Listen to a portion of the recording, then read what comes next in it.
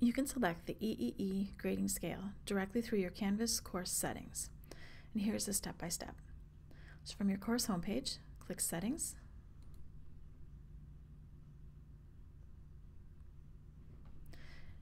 Then look for the section titled Grading Scheme.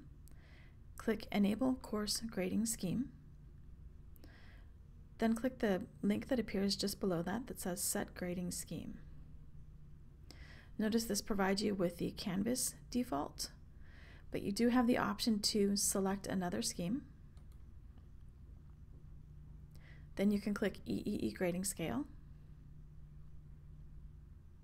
and you can click Use this grading standard.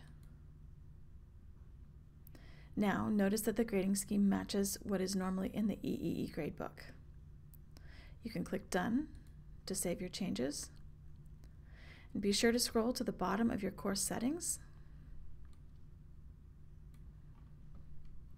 and click Update Course Details.